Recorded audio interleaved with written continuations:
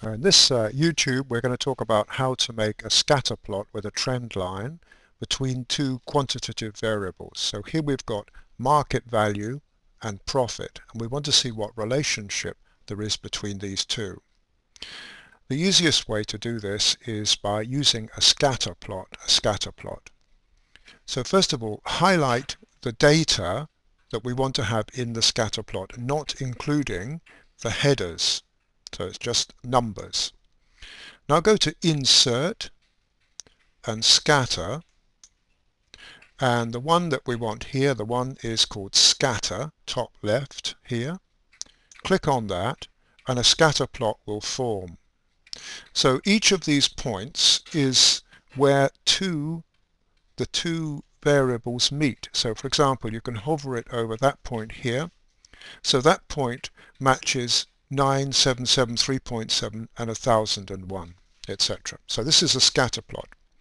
Just by looking at it, you can see that there is some sort of an upward trend. In other words, both quantitative variables increase together, so there's a positive trend.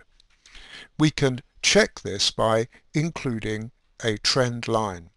Go to any of the points, it doesn't matter which one, right click, and there where it says Add Trend Line. Now we get a dialog box, and keep it at linear, leave it at linear, that's alright, but include display equation on chart and display R squared value on chart. And then close, and we get a trend line. In this case we can see that it is sloping upwards. It's sloping upwards, indicating that there is a positive slope here. And the equation here, this is the equation of the y line. You can see here that there is a positive sign to the x. In other words, this means that as x increases, y increases. So they're positively correlated.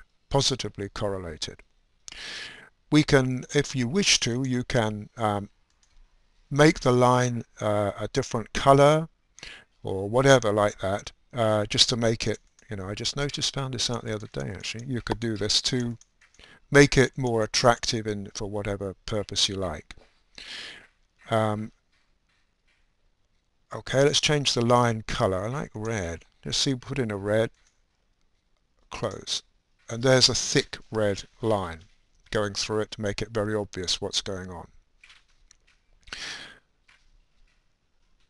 That's about it. Thank you very much.